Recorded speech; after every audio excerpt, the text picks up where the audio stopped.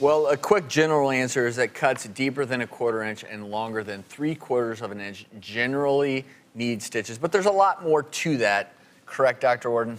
Right. Let's say we have a hand laceration or really abrasion, the most basic of cuts here. So in a simple thing like this, how do you treat it? Let's clean it. Let's put some bacitracin and neosporin on it.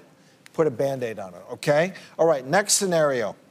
We've all heard of butterflies. Nowadays, we call them more steri-strips. That's the new latest term. If you have a wound that's not too deep, we like to use the magic number, about 1/4 of an inch, plus or minus. But there's some exceptions there.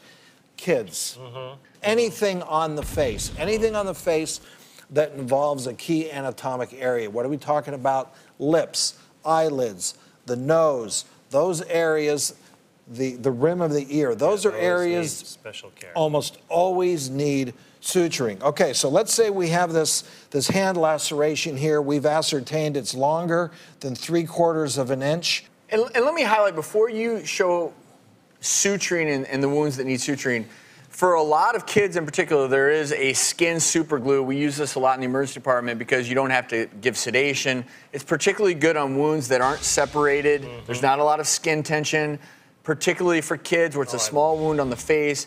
It's very effective. Easy, and there's no, you don't have to numb it up, so it's a lot easier for kids. I use that in my office all the time. And I couldn't agree more. Okay, so what we want to do, this is a little refresher course in Suturing 101. We take a deep bite that goes all the way through dermis.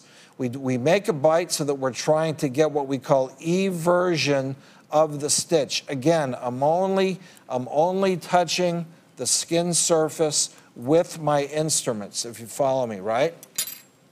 One of my professors said, how tight do you squeeze this? I'm going to do a surgeon's knot. That means 2 loops. Key here, how tight do I singe this?